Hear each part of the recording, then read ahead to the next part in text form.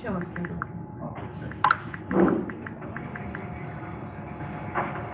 But I'll reach out to somebody else also there because I will need the measurements and all of that, which I can have. I'll check at my house. Okay, sure. How to control question?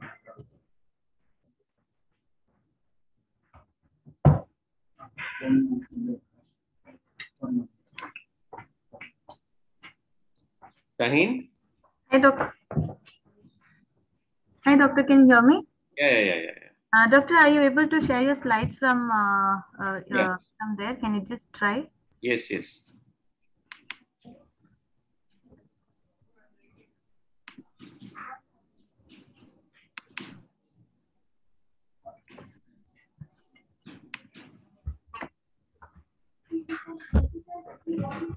So just make me the host. I'm not able to do it otherwise. Okay. Okay, doctor.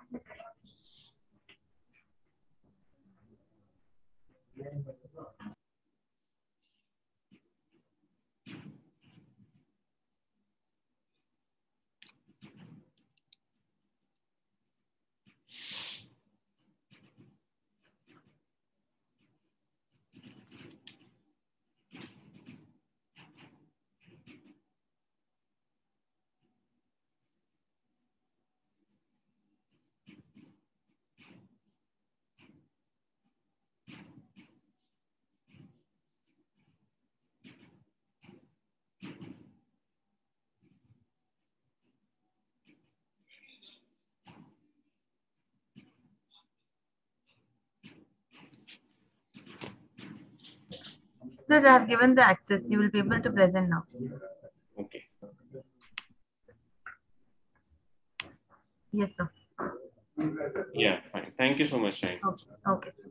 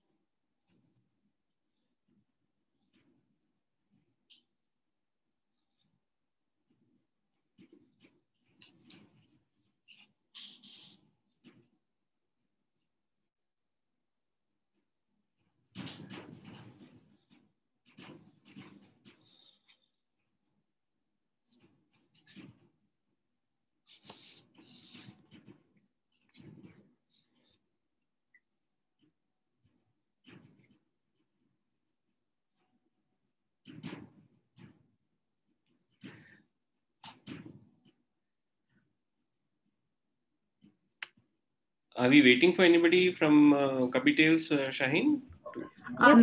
Yes, doctor. We are waiting for the staff. Okay, sure. Yeah. They're just joining in some time. Yeah.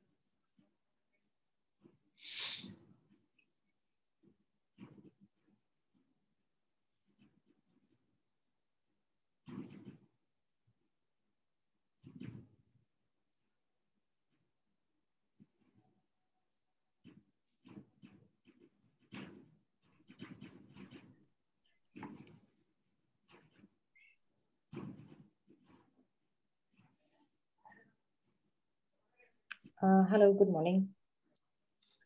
Hi, Dr. Chetan, this is Nisha here. Hi, good morning, doctor. Hi, good morning. Just give us 5 minutes, doctor. Sure, Really sure. sorry. We had our parent orientation right now, and there was this little spillover No from the worries. parent discussion. They got carried away. So just give us 2 minutes, yeah? Sure. No worries. Thanks.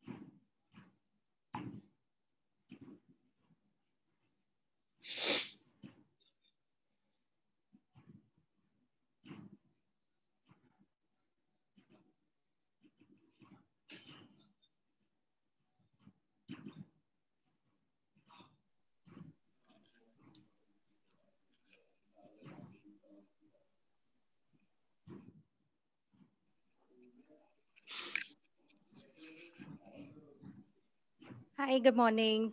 Hi, Good morning, everyone. Yeah, hi. Hi, hello, Dr. Chetan. How are you? Yeah, all well. Surviving the waves. Yeah, I think all of us are.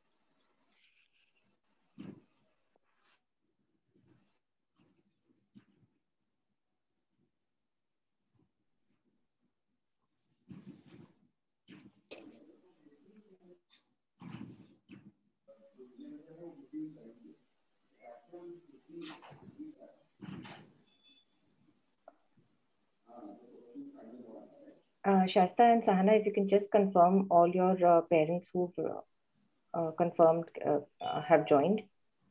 Yes, ma'am. I'm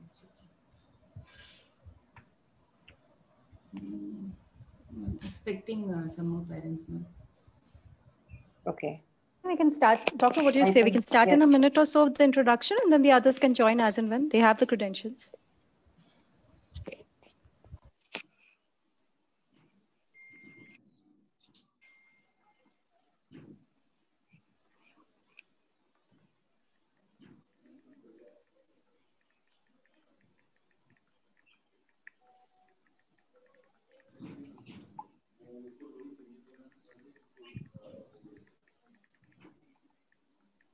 Hi Nisha, good morning.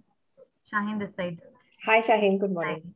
So can we start or should we wait another 2-3 minutes or so? I think just 1 minute and then maybe we can start because there are a few more parents who were supposed to. We had the orientation today. There was a slide spillover. So Yes. Sure. Okay. just 1 more minute and maybe we can start then. No issues. Sure. Okay.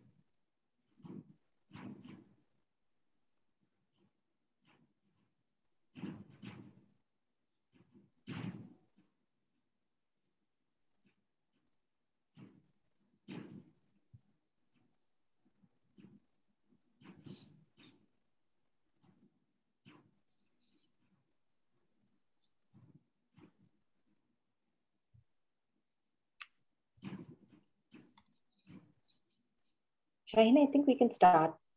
Okay, we'll start. I will be sharing the recorded video with you later, which can be circulated among the parents. Sure. Okay, good morning all. Good morning teachers and parents. I warmly welcome all of you to our today's session on safeguarding children from COVID. And with us we have Dr. Chetan, lead consultant pediatric intensivist, Dr. Sagar Bhattar, consultant pediatric immunology and rheumatology, Dr. Shrikanta GT, pediatric interventional pulmonology and sleep medicine. Over to you, Dr. Chetan.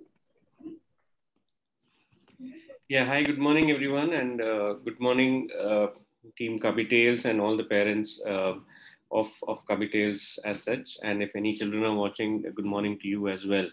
So what we will do now is basically go through a set of basic slides just to give you an orientation about COVID in children. And because there is a huge speculation of about the third wave, what is the exact reality? What are the myths associated with it? And are we going to do something differently in coming times? Or should we follow the same norms? Because the situations are changing, the virus is changing. Does it put children at more risk? These are the kind of doubts which are in parents' minds, and they would like to ask us. So maybe first 20-25 minutes, we will go through a series of slides highlighting what is the current status of COVID in India as of now. We will look at how is it affecting children. We will also look at the post-COVID complications, which again is in the media in terms of MISC, the black fungus that you have heard about, and also the status of vaccines. When is it going to be available for children? What is the current science and economics behind it? So I'm joined by Dr. Sagar, who is a pediatric immunologist who is collecting, collating, and advising on the post-COVID MISC, and Dr. Shrikanta, who is a pediatric interventional pulmonologist at Aster, and who also is one of the members of the Karnataka state government task force for taking care of children with COVID. So with that introduction, I would like to start sharing my slide and then go through it. So good morning once again. So what we are going to discuss is I've already highlighted basic COVID myths and facts. Is the second wave affecting children more than it should? And what is the data show? What are the preventive measures in about COVID? How are you as parents coping up with COVID, and what are the ways that you need to look after children? Because it is not only a kind of a medical physical issue, but it is also having a lot of bearing on children who are unable to go out, meet their peers, interact with other children. So there are a lot of emotional as well as mental issues that these children are facing. And also they are reflecting your anxiety as well, because as parents who are bombarded with the kind of news media that's into our houses, we are definitely anxious, and some of it is spilling over to our children as well. And third wave, what is the exact current recommendation in terms of what have been the academic bodies being saying? We'll look at what are the recommendations from the Indian Academy of Pediatrics. What does it say about the third wave? What is the preparedness that we need to have, and how do we go about it? So let's jump into this facts and myths. As you all know, COVID-19 started somewhere in November 19 in China, became a worldwide pandemic in March 2020, and then it has gone on to have multiple waves. The second wave in India was more of a tsunami, and then it is primarily a respiratory infection, which starts off from affecting the upper respiratory tract as such, which includes the nose, mouth, throat, and then the virus gets endocytosed or picked up by the cells, and then migrates into the rest of the body system, especially affecting the lungs. Most of the cases in adults were mild, and almost 15 to 20% needed hospitalization. However, in children, the affected numbers were significantly smaller in the first wave, because the net amount of people affected were again very, very small. However, more large number of children got affected during the second wave. So there are two basic scientific reasons for that. One is that the virus mutated to make it more infective as such. So large number of adults were affected.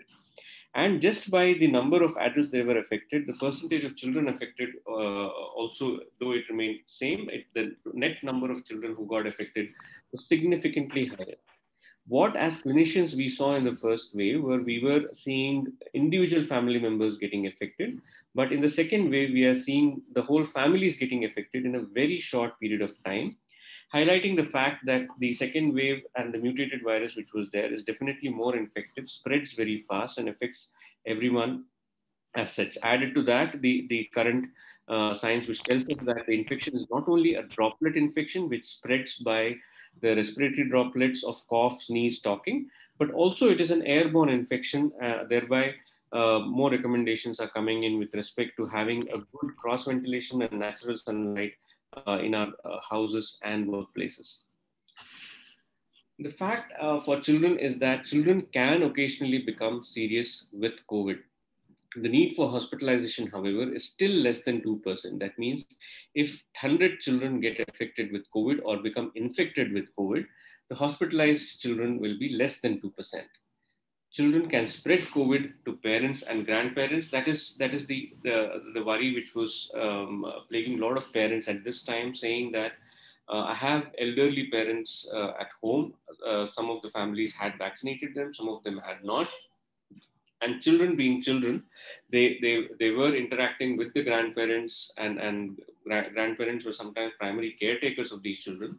Now, if we as adult parents carry the infection back home and then give it to our children, and then these children are interacting with their grandparents, does it put my grandparents at risk as such? This was a major question which came about. And yes, the children can be super spreaders, and they can carry the infection, because younger children especially, we cannot make them wear masks, we cannot make them follow COVID appropriate behavior, because they do not understand the significance of that.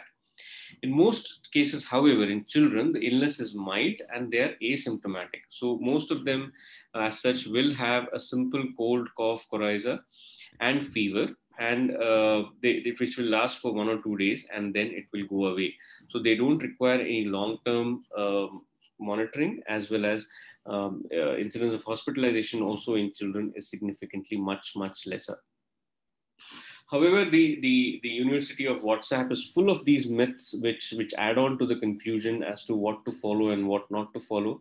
And in a pandemic scenario, when fake news really has taken over our lives, a lot of these myths were propagated as such without any scientific basis.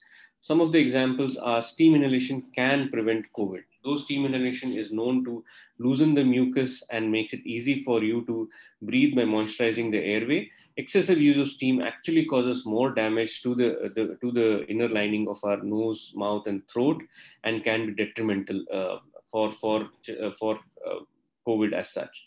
Immune boosters, all of our Facebook or our social media the mainstream media, and wherever we log in, everywhere there are ads about immune boosters as such.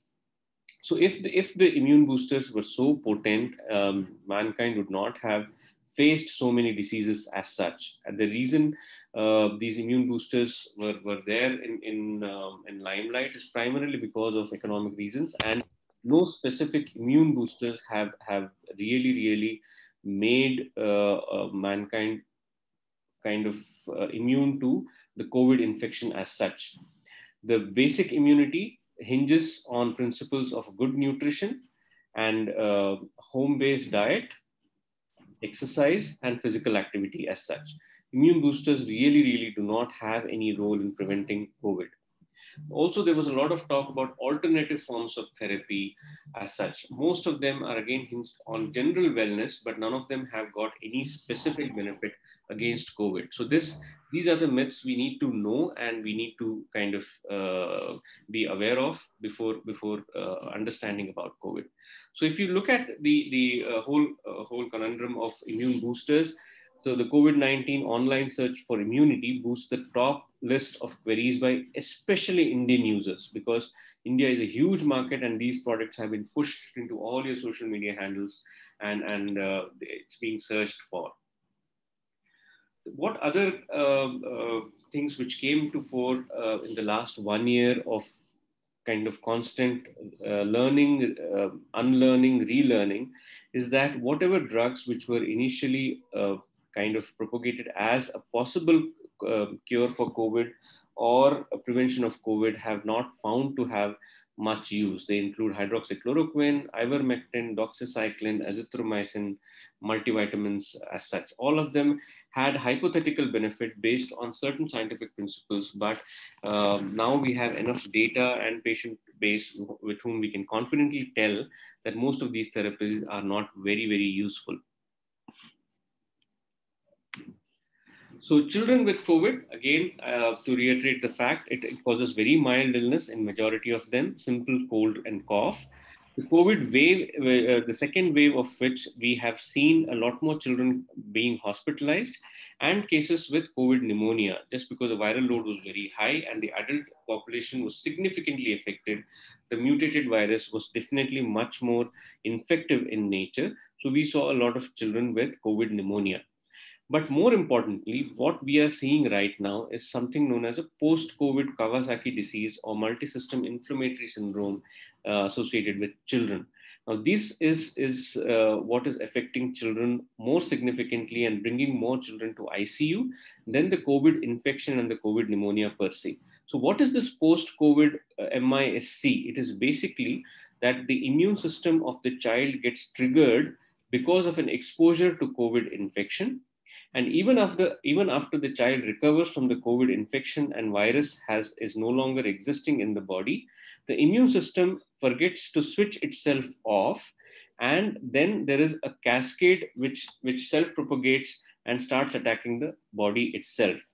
Now that is manifest as an illness almost 4 to 6 weeks after a COVID infection, some of which we may not even know that the child has got exposed to COVID.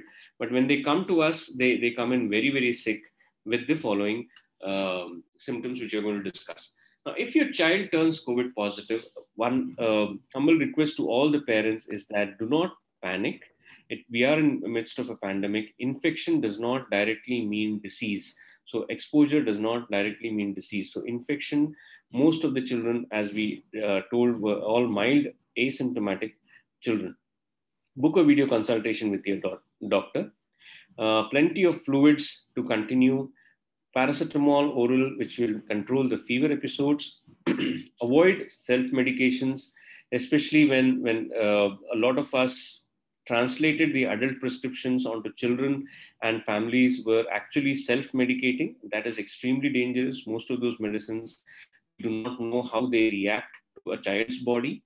Most common among them is the role of steroids. People were popping in thinking that steroids will help us against a severe COVID infection, but that has resulted in another pandemic of the black fungus, which is there in the hospitals now. And it is predominantly because we were not careful with self-medications. Monitor saturations using a simple pulse oximeter twice a day. And if the saturations are more than 94% on room air, then you need not worry as such. Remember, majority get well. If your child is just having fever, if he's otherwise well, his energy levels are good, he's not having loss of appetite, not having breathlessness, maintaining saturation, then you need not worry. And you can monitor the child and discuss the symptoms of the child online as such. The post-recovery of COVID, which Dr. Sagar also will allude to in the discussion as such, the multisystem inflammatory disease, it is seen in almost 0.5% of children who recover from acute COVID infection. So if 200 children had COVID, one of them will land up with this complication, but it is a severe complication and it needs some close monitoring and most of the times ICU care. So how does it present? The multisystem inflammatory syndrome presents with very classical symptoms, predictable symptoms. If brought in early, it has got a very predictable course. And if treated early, it has got a very predictable recovery.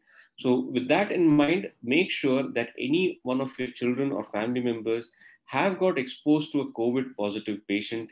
Even if you have not tested the child for COVID, remember that the timelines is 2 months after the COVID infection or exposure. If you see these symptoms in a child, which includes red or pink eyes without any pus discharge from the eye, just a red eye, very red tongue looking like a strawberry, red lips, loss of appetite, enlarged neck lymph nodes, fever which is very high grade, more than 100.4, lasting for 2 to 3 days, associated diarrhea or vomiting, abdominal cramping, a rash which comes in with fever and makes child looks really flushed with red eyes, red face, red lips, red tongue, irritability or sluggishness. This is something very important in small infants who may not be able to communicate how they are feeling, but they will stop eating, they will become extremely cranky, they will excessively cry, they won't sleep very well. Those are the issues which you see. And swollen hands and feet, then you need to think about the multisystem inflammatory syndrome and bring the child as early as possible to the hospital. Now, how was this kind of found out and what was the relation between COVID and this MISC? It was based on a sound research which was done initially in UK. After the COVID infection wave, they started seeing children presenting these kind of symptom complex almost 1 month to 6 weeks after the COVID exposure, and these symptoms constituted the multisystem inflammatory syndrome. Over the last 15 days in Aster itself, we have seen 15 children. Most of them had exposure to COVID in the family 1 month back, presenting with fever, red eyes, extreme fatigue, and neck swelling, and had breathing difficulty. All except one needed ICU admission. That means these children require ICU admission for monitoring. The main thing what we are worried about in these children is affection of the heart. Now, when this multisystem inflammatory syndrome affects the heart and the blood vessels which supply the heart, it can really make the heart very weak, causing breathlessness and fall in blood pressure, requiring medications both to augment the blood pressure and also the supportive immunomodulators that we start for these children, known as IVIG. And this IVIG is going to switch off the dysregulated immune system and the immune cascade that has got activated because of a previous exposure to COVID almost 1 month to 6 weeks back. So these children require ICU admission, and that is why they're there. So many of the parents will have this doubt. No, my child had COVID. He was completely fine. Now, what is this post-COVID, and why is that my child becomes so sick? So we need to understand that whether you have had a minor exposure or a severe COVID illness, that does not matter. What matters is that if your immune system has not switched off, and then it has just gone onto a self-propagating cascade, reaches a peak by 4 to 6 weeks after the COVID infection, and presents with these symptoms. Why it is time critical, why we need ICU for these children is primarily because it affects the heart and it makes the heart very weak, and all the blood vessels supplying the heart, it becomes swollen. So we have a very narrow window in which if we start the treatment right, most of them will do complete recovery. So most of them have recovered. However, one is on a ventilator who has again got extubated yesterday. The second wave, are children more affected than before? Yes, they are more affected just by the large number of adults who have been affected. Children also have got affected as such. But what we are facing primarily now is the post-COVID complications of MISC. So what are the data points as such? Even in the adults, the second wave constituted almost 14% of the total cases. Now, this is a very interesting graph, which shows that if you see the data points between less than 14 years, in July 2020, the almost 0.5% of total COVID cases were less than 14 years. And this changed in the second wave as such, when you started noticing that the number of patients less than 20 years was almost 11%. So there was 20-time rise in the number of children who got affected. Also, the change in trend was that more younger people got affected in the second wave compared to a first wave where more of the older elderly population with comorbid conditions who got affected more. So younger breadwinner populations, especially the parents, got affected in the second wave, and also the children definitely got affected more in the second wave. So a few thousand children will develop MISC. Almost 20 lakh children have got affected with COVID in the second wave all over the country. And if by the logic of around 0.5%, even if we take, close to 10,000 children are likely to develop this MISC and require the ICU care in these children. Now, a lot of people among you also have a doubt about this black fungus. And interestingly, almost a textbook released in 2018 has warned India about the epidemic of mucormycosis or the black fungus, predominantly because of our unhealthy eating habits, the epidemic of diabetes, hypertension, and the medications that we use for that without really modifying our immediate lifestyle. All these things will have an effect on the increased incidence of mucormycosis. The epidemic of corona is just an incidental epidemic, and that has really brought forth this whole problem of black fungus. So patients who have very high blood sugars in terms of poorly controlled diabetes, who have also needed to use or have self-medicated themselves with steroids when they have got affected with COVID, and a very irrational broad spectrum prolonged antibiotics, along with a kind of COVID infection which has hit their immunity, has caused an explosion of the incidence of black fungus. So the COVID infection will kind of destroy your inner lining of the nose, throat, and the lungs as such. And this dead mucosa is going to get colonized with this fungus. And in a patient who has already got steroids and has got very high blood sugar, it will start infiltrating these tissues. And sometimes it really colonizes in the nose and the throat, and then kind of burrows through that soft tissue and enters into the sinuses of your face and into the brain. And that is why it is a seriously, significantly morbid infection, requires a combination of both surgery as well as antifungal medications. So be very careful if you are, any one of you are diabetics, any one of you have had to take a long course of steroids during the COVID period and have had a prolonged course of antibiotics, you are at a very high risk of acquiring this mucor, which is there all around us in the environment, and sometimes can come in from a very unsterile, non-medical grade oxygen if you are taking it at home. So can we prevent it? Yes, we can prevent it by going on to strict diet and control of blood sugar, using medications, no self-medications, especially that of steroids and broad-spectrum antibiotics, and avoid getting COVID and get yourself vaccinated as such. Avoid getting COVID, by that we mean that you follow all the COVID-appropriate behavior and prevent the complications of COVID from happening. Now, how do we prevent COVID-19 infection in children? It still hinges on basically good COVID appropriate behavior. That is hand hygiene, hand wash, wearing face masks, following this, the COVID etiquette, that is self-quarantining when you have symptoms, avoiding crowded places, avoiding functions, gatherings, birthday parties and marriage parties, and keeping your distance of 6 feet will really, really avoid you from getting this infection. We are really, really pained by the number of patients who come in very, very sick, very agitated, very anxious parents. And if you see, all of them would have reached this COVID appropriate behavior sometime in the period of last 2 to 3 months.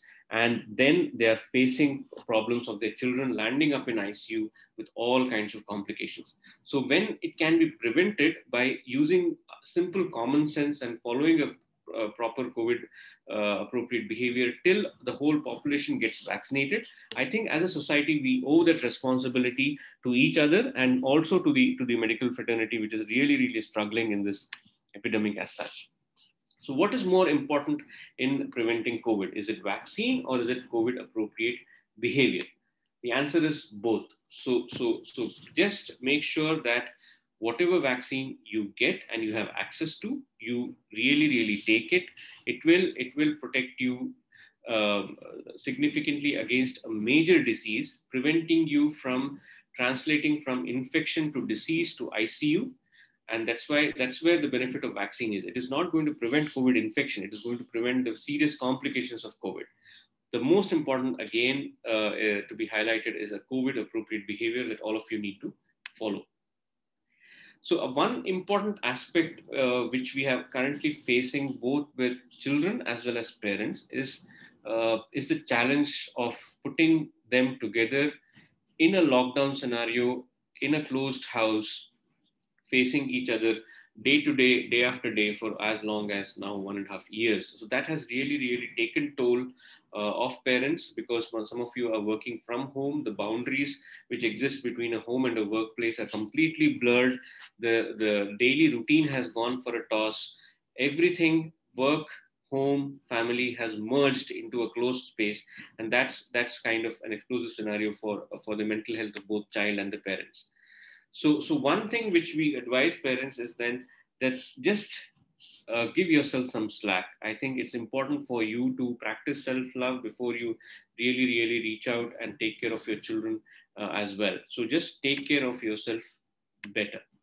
So to take care of children effectively, we need to take care of yourself. By that, we mean eat healthy home-cooked food, plenty of fresh fruits and vegetables, adequate sleep, and adequate time away from the screens that you are so addicted to, and a human-to-human interaction between all the members of the family is really going to kind of keep that emotional stability going in families as such.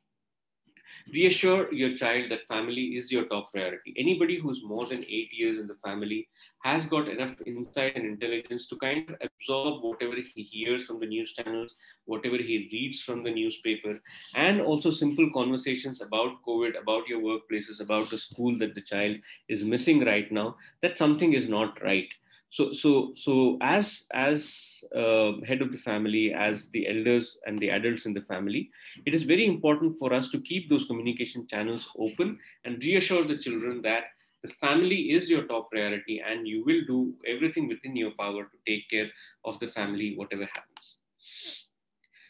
Make sure that your children know when you are ready to talk.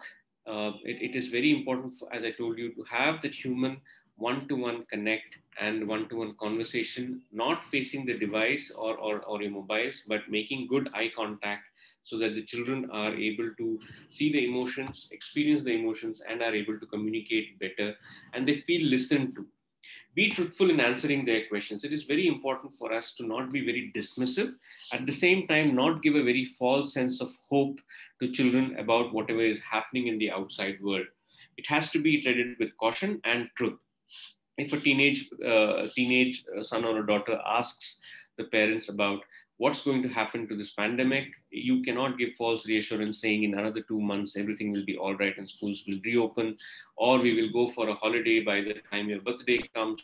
So these are unrealistic and untruthful statements which you will not, and promises which you cannot keep. So just make sure that we do not engage with such trivial talk.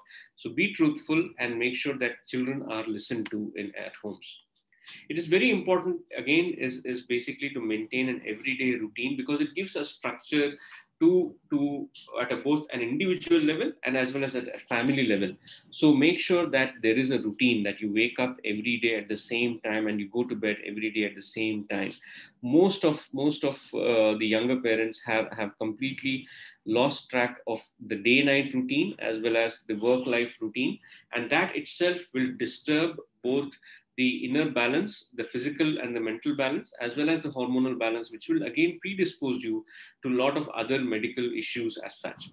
So have an individual daily routine and have a family routine as well. So that would mean eating your meals together, having time to talk to each other over and above the work times that you have made for yourself.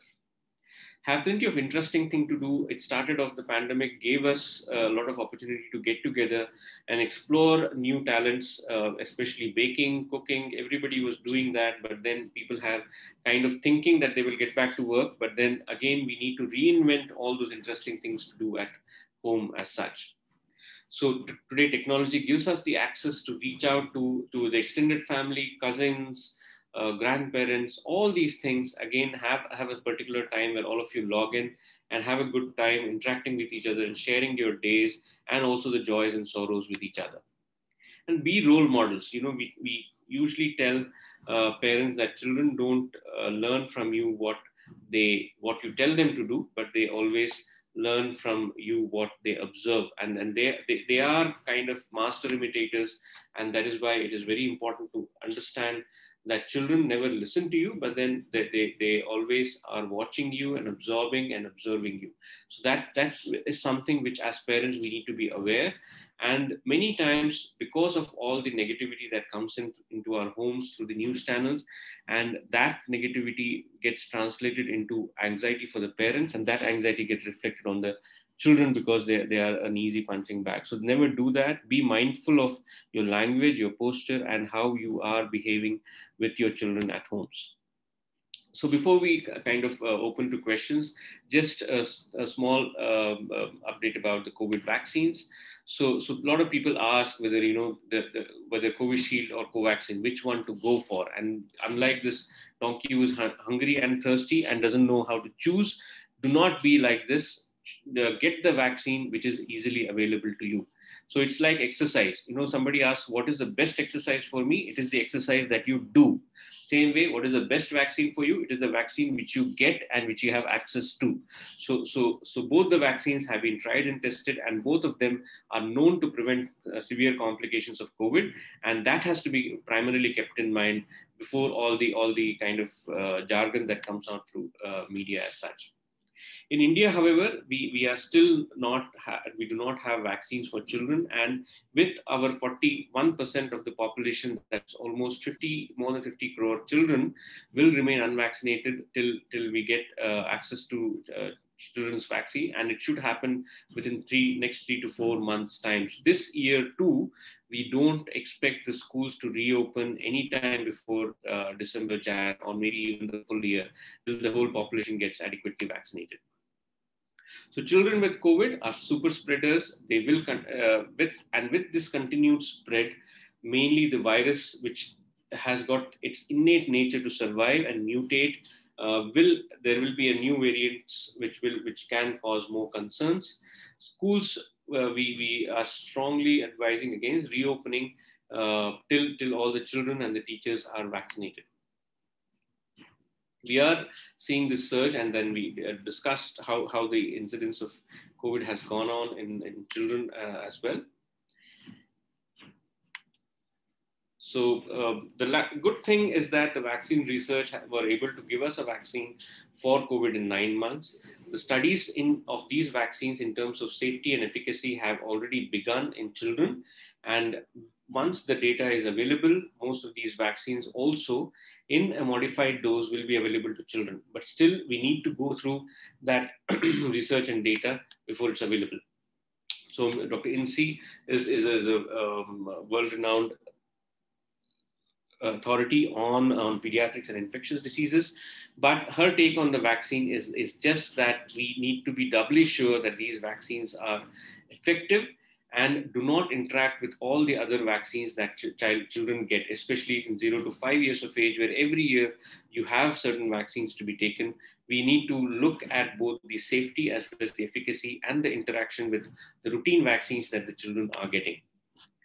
So the urgency for this discussion is primarily because of the reports of third wave and whether it's going to get, and children are going to get more affected. It's predominantly based on certain trend analysis as the age group of severe involvement has started coming down from elderly to 20 to 40. By that, the extrapolation itself, we are thinking that children may get affected more severely next wave. And also because the adults would have got significantly vaccinated by the time. However, the Indian Academy of Pediatrics, who has studied all the data and has given the recommendations as a primary academic body and whose recommendations we all follow, has told that there is a possibility of third wave, but it is difficult to predict its timing as well as the severity. Children are as susceptible as adults and older individuals to develop infection, but because of their innate nature of the immunity and certain receptor profile as such, the infections in children are unlikely to cause severe infection and exclusively affects children as such. Severe disease occurs in children, but then there is no clear-cut evidence to suggest that most children in COVID-19 will have a severe COVID infection in the third wave. And children do not get severe disease. And even if it in small numbers, it is thus very, very important that as soon as the vaccine is available for children, after the safety and efficacy data which is available to us, we progress with vaccinating our children for these disease as such. So you can see here, this is basically the kind of waveforms of the disease incidence in various countries. Japan has had 4 waves, US has had 3 waves, going on to the 4th wave. Brazil has had again multiple waves. Similarly, India, we have had 2 waves. The first wave we could control well, the second wave went completely out of control, but that we are preparing well. If the third wave is not as significant, not as big, we are able to ramp up our vaccination schedules and also involve more children in the vaccination. We will be able to win that third wave as such. So good news is Indian vaccine, Covaxin, is already undergoing trials for children aged between 2 to 18 years, and we should have the data in next 2 months. So for the preparedness, there is the state government, which has set up 2 task force, one to augment the medical facilities available for children, because children's ICU is a very specialized field, and not all hospitals will be able to take care of children with severe complications of COVID or post-COVID complications. So we are ramping up the bed strength and the augmenting the training of doctors and nurses to look after children. The Indian Academy of Pediatrics, Karnataka, has been preparing protocols for home management and treatment recommendations for hospitals. Hospitals like ours are building capacities, and pediatric ICU beds have been kind of increased. So the message again is that it is good to be prepared, and let's all prepare for the worst, and let's all hope and pray for the best. So let's all take care of ourselves and people around us. We have been lucky to be able to survive these waves as such, in spite of Bangalore being the epicenter in the last 1 month. And we are slowly kind of getting ahead of the curve, and we should be all doing well. But then do not let your guard down. Do not let the children's guard down. And we need to really, really put forth the message that all of us are still at risk till all of us get vaccinated and the children to get vaccinated. And that's a good time for. In case you have any issues and any problems, we are always there to support you at Aster Center for Women and Child. This is maybe a kind of second or third program we are doing with Puppy Tales. And so all of you are familiar with us in North Bangalore. We have another center in South Bangalore in JP Nagar, and our recently started Women and Child Center exclusively at Whitefield. So these are the details for the home isolation. In case any one of you have got exposed to COVID and you need a medical advice, we are always available online, and you can reach out to these details for the same. So thank you, and I hope we have time to take some questions from both the teachers and parents, and we'll go ahead doing that. So again, Dr. Sagar and Dr. Shrikanta, if you are live, kindly join us, and we would like to take the questions together. Yeah, we are here. Yeah. Are there any parents who would like to ask any questions? Yeah, Doctor. Yeah. Hello? Yes, we can hear you. Please go Uh, Hello, sir. So I just have one doubt, like the kids are not going outside. We are just kept them inside itself. They are not moving out. They are not even playing with the neighbors or anywhere. They are just in home. If is it possibilities that they will be causing any infections like that? If they are not even moving outside, even they are at home protectively, is there any chances? Shrikanta, you want to take that? Is there any Sorry? chances of getting infected if you are sitting at home? Is that the right question? No, actually, they just play outside. They keep on washing hands and all. But Right. the thing is, like, is there any chances that if they'll get infected, like any maids are coming home? So Right. due to that, Right. but So, even though when the maids will come, they will be protected. They will not be moving around them. Also, they will be in rooms only when they will come. So, but anyhow, if they are having a breathing problem or something like that. right. So first and foremost thing is if your children are playing with children from your neighbor's apartment or your relatives who have come from their houses, we do not Okay. know if your relatives or your neighbors have virus. That's number one. So if Yes, your sir. relatives and your neighbors have had virus and they've transmitted the virus to their kids, and if your kids are intermingling with your kids, there is a very good chance of your kids carrying the virus. Definitely, that is what had happened during the post first wave. A lot of people started intermingling. A lot of children started mingling in their apartment complexes, and those children would come back with a virus, even though they were pre-symptomatic or asymptomatic, without knowing. They would give it to their adults or give it to their elderly population, and that is how we did see significant number of cases going up. That's number one. And maids, we never have gone back to their houses and seen how many are actually staying in one closed Yes. space, and where all those people working. So chances of your maid carrying the virus to your house is extremely high. Okay. That's 100%. And Yeah. currently, we have data to say that the virus is suspended, that is, aerosol particles are suspended in air for up to 6 hours, even if I cough, sneeze, or even if I talk. And most importantly, the initial recommendation of 6 meters is gone, 6 feet is gone, it is 10 meters now. So if you ask me, is there a chance that they can get? Definitely they can get. The only Okay, thing sir. is, children getting infected is very, very unlikely because of obvious reasons. And secondly, children getting severe infection because of COVID, because of contracting COVID, again, is also very, very unlikely. So again, just reiterating what Dr. Chetan has said. So yes, you got to protect them, but protect them as much as possible. But there are some things that is beyond us. So don't think about those things which are beyond you. Okay, sir. Thank you. So there's one question in the chat box by Mr. Rajesh, which says, what is the suggestion for healthy food which will improve their immunity? So one thing is, we know for sure what is not needed for children to eat. So anything which is junk. Now, what do we mean by junk food? Junk food is something which is available in packets and tins, and which usually titillate only the taste buds, but is otherwise not good for the body. So anything which is in packet, tins, preservative rich is junk food. Please avoid that. Food which can be prepared at home is freshly sourced out of market and freshly prepared is the food which will help your child have a good immunity.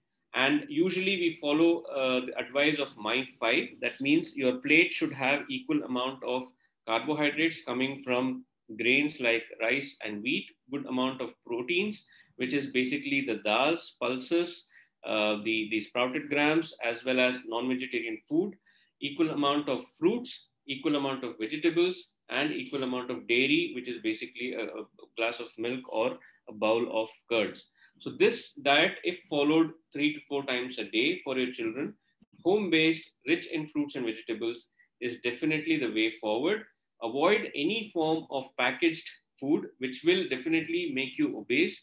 And this high carbohydrate, high sugar, high salt, high maida rich food is definitely going to affect your immunity in the adverse way. I have one question. I just got vaccinated this month. So what I felt after vaccination for 15 days, I was feeling very weak. And I was suggested like not to interact with a lot of people. In fact, keep yourself quarantined, isolated, and that effect is still there. So what is the call? And I heard a lot of cases like after vaccination, a lot of people are getting adverse effect of that. So can you please, give some information on that? You want to answer that? So first is that a lot of people getting adverse effect is a wrong fact. I don't see, there is only 0.5 per million. So 0.5 people in 10 lakh people having adverse effect for vaccination. So almost means one person out of 20 lakh vaccinated children, vaccinated people are getting some form of side effect. Is not a significantly high side effect. That much side effect, if 20 lakh people drive on the roads, definitely the chances of getting hit by an accident is definitely much higher. So the fear of vaccination, which all of you have, should be dismantled. And I request you, as kind of people who have got vaccinated, those side effects which are not disabling has to be taken in stride and looked at. So coming to the other aspect of the question, Sagar, you can take over. Yeah, I would like to reiterate the fact that vaccination is given to prevent deaths from COVID. So any side effect has to be compared to death. So because we are seeing in this second wave, significant mortality out of COVID and the shortage of health facilities that was created by the surge. So the need for vaccination was not even felt by the community before this wave came in. This wave has shown us what is the need for vaccination.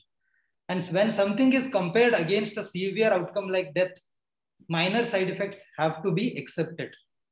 A little pain, myalgia, fever is seen in most of us. Even I have got that for 3 days. But I look up to that. If I am protected against COVID because of that pain, I would be happy to bear that pain. So again, health, or I would say medicine, works on this principle of risk versus benefit ratio. Often people ask me of medicines where there is no side effect. I tell them there is no medicine which has effect and no side effect. So whenever there is effect, there would be side effects.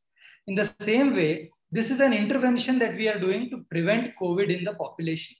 There would be remote risk of serious side effects, but then again, that has to be compared to what would happen if I get COVID, right? So that is what I would say. And then I don't know why you were advised to stay at home for 15 days. I don't get any logic behind that, because you got vaccination and not infection. So it was not that you should have been quarantined for 15 days.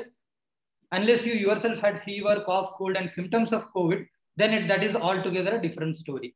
Otherwise, just because you had myalgias, there is no need to quarantine yourself for 15 days.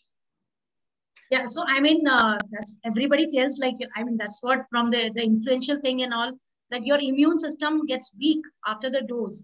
Is that the correct thing? Like, that's what. So we really need to know. So for the prevention of getting COVID after the vaccination is much more higher, because I have seen a case personally in my family. So one of my relative, after taking the COVID vaccination, 25 days after that, he got corona, and he was on 95% of oxygen level for 1 month and 1 week. Now he is home. So that was the case, and that actually, took us back with this thing, like the vaccination thing. So the problem with misinformation on the internet is it spreads 6 times faster than information. And that is the unfortunate reality that we are living today. That even as doctors, sometimes when we read newspapers, we have to think at least for a week, we keep thinking whether this information is right or wrong, because there is another news that is waiting to come saying that the first news was wrong. So let us not spread panic. Okay. Second thing is there is no reason that a person who has got vaccination cannot get COVID infection. Okay. Because the vaccination will provide immunity, especially after 15 days, some degree of immunity against COVID starts arising, but it is not a 100% guarantee that you will not get an infection. That is why even after vaccination, we have to follow the COVID appropriate behavior. What it is definitely protecting you and us is against a severe disease. Now, the third thing was after vaccination, the immunity goes low is absolutely a myth. There was another myth that was circulated that women who are during their menstrual phase should not get vaccination, their immunity is low. That was another, simply I should not say, but I should say that is nonsense. So it is very unfortunate that common man, when he is seeking for good information, a lot of nonsensical information is being spread across the community, which we should defer. There is no reason that anybody's immunity goes low after a vaccination. But yes, after a vaccination, you are not immediately protected, and hence the COVID appropriate behavior has to continue. So there is another question which in the same line, Sagar, if you can take basically what is the kind of current update on pediatric vaccines? So yeah, so the first question is, should children be vaccinated? Yes, children should be vaccinated because we want children, even if only a small number of children get infected. And it is a practical issue because we have a large population of children in our country. And if they are not vaccinated, naturally, if they carry the virus, the infections are going to spread. So yes, children should be vaccinated. But the current status, you would see in the Western countries, already vaccinations has been recommended above the age of 12 because they have the data ready for children to be vaccinated. In our country, as you must be aware, that Covaxin is studying the vaccination under trials. At several centers in India, children have now been actively enrolled. And I believe in the next few months, we should have the first vaccine out for children. But we should wait until we get enough safety data for children. And I believe by the end of this year, at least we believe that vaccination for children would be available. So Shrikanta, you want to answer the next question saying that when can a person take vaccination post recovering from COVID? Right. So this is, see, if I go by Government of India data, so that has been changed 3 times until now. Initially, Government of India had stated you can take it 15 days after. Then it was 1 month after. Now it is currently 3 months after. So that this is the current Government of India recommendation.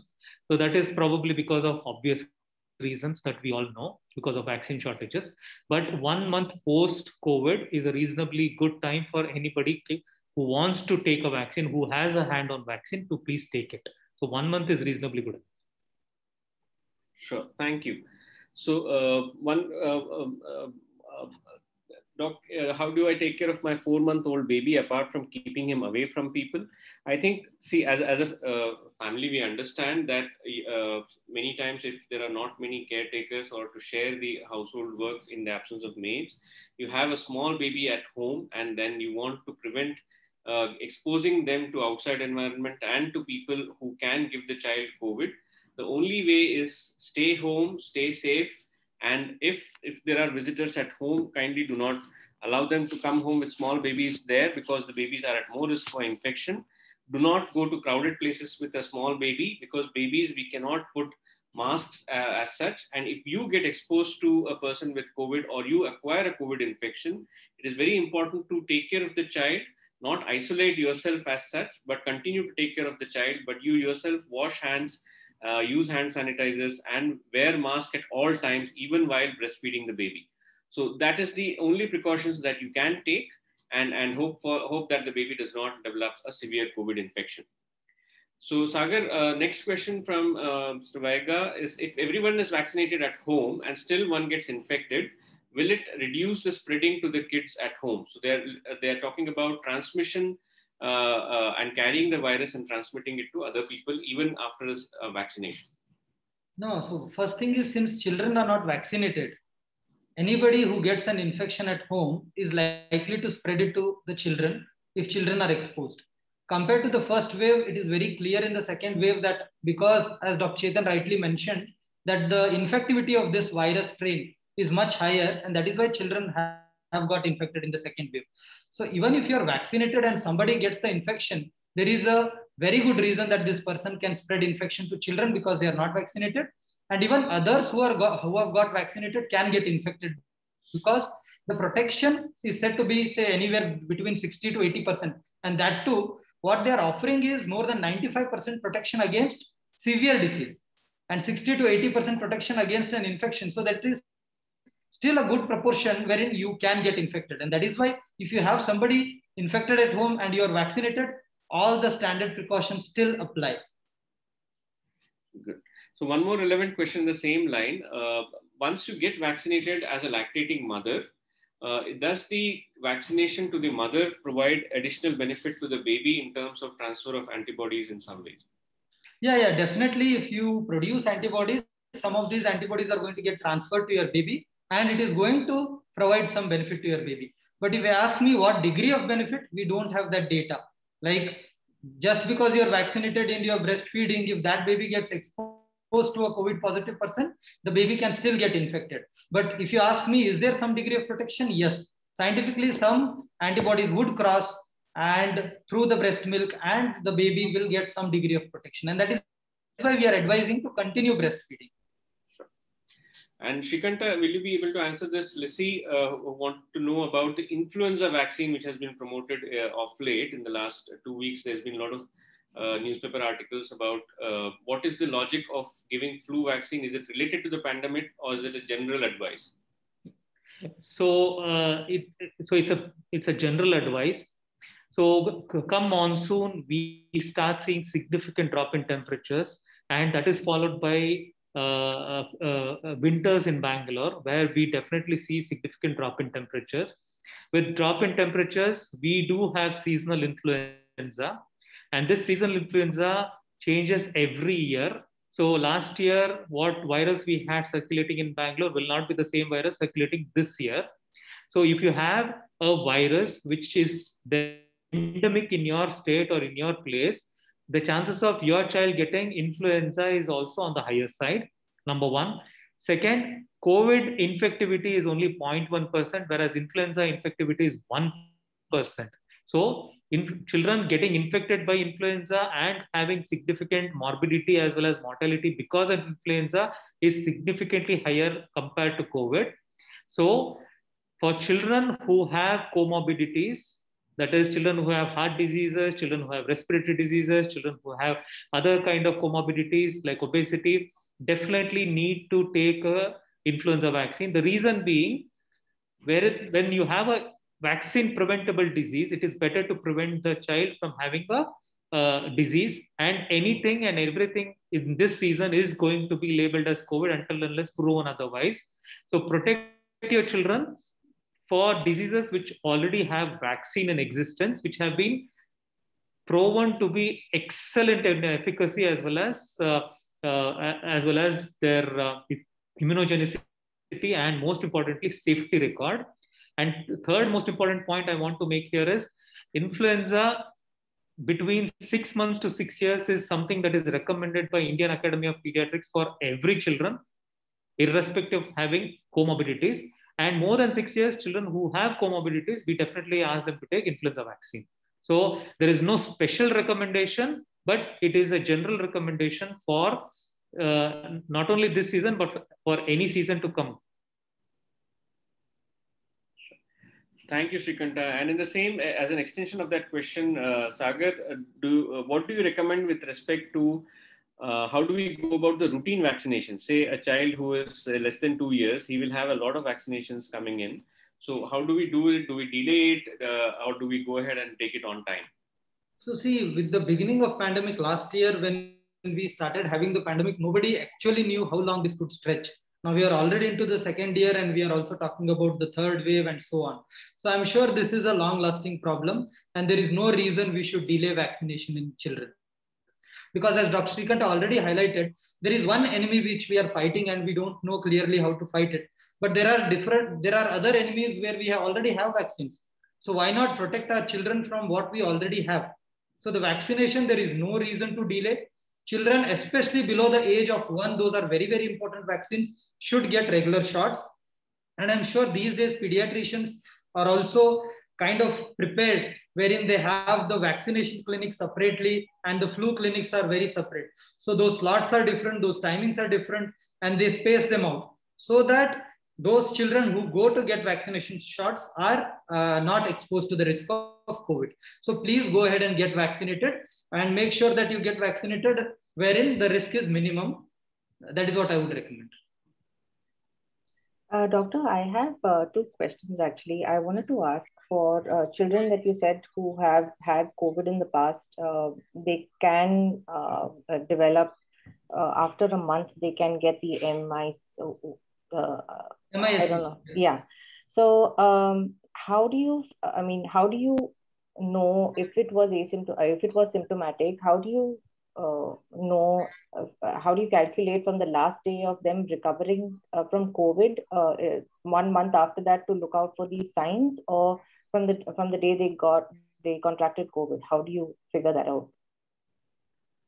So I'll take that up. Yeah. So one thing is, see, that is one thing we told, so the parents are aware. There is no fixed time like it should be 4 weeks after COVID. No, it is anywhere between 2 to 8 weeks after exposure to COVID that we are seeing children who are coming back with these signs and symptoms. So there are 2 groups of children here. One, wherein the family had COVID or the child had COVID. So we can say for the next 2 months, be observant. If you develop fever, and say if the child develops fever, has got red bloodshot eyes, has got rashes on the body, has got severe pain abdomen, don't wait. Any of these symptoms, please report to your doctor.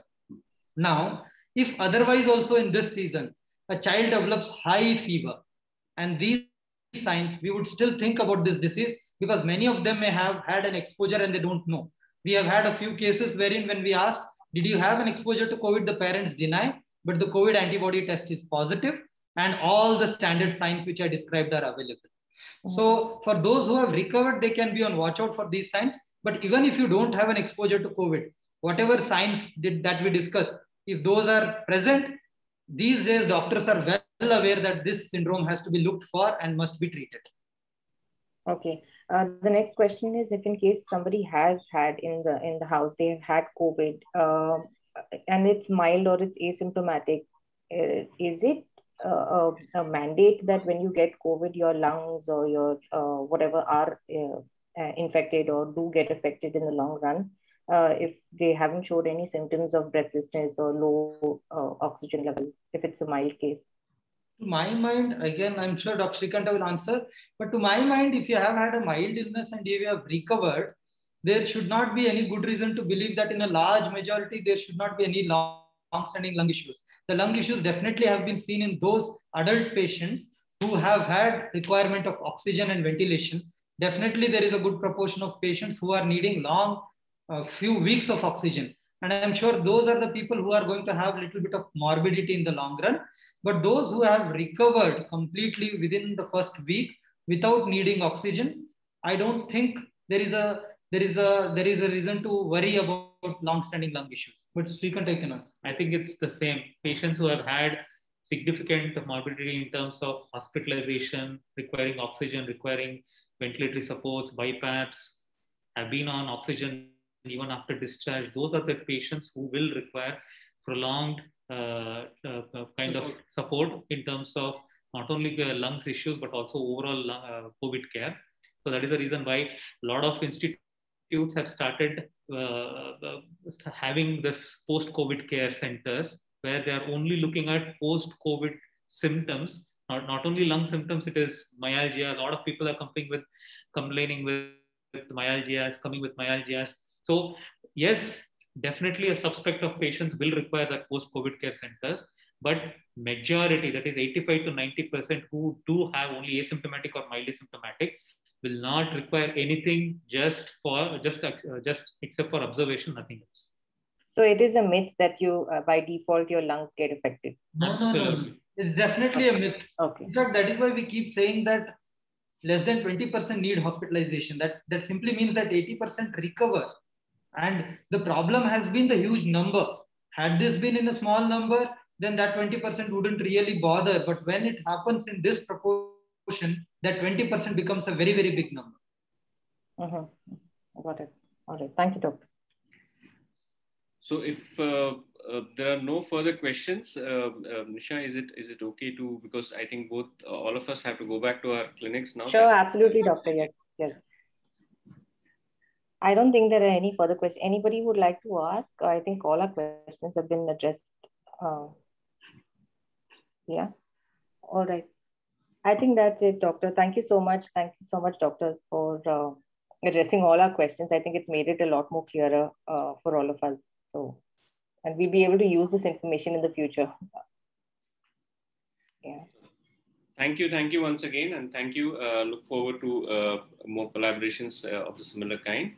Stay safe and stay indoors. Still, the battle is not won. I think just one more year of patience, please, and stay and keep yourself and your family safe. Thank you so much. Thank you all. Thank you, doctor. Thank you.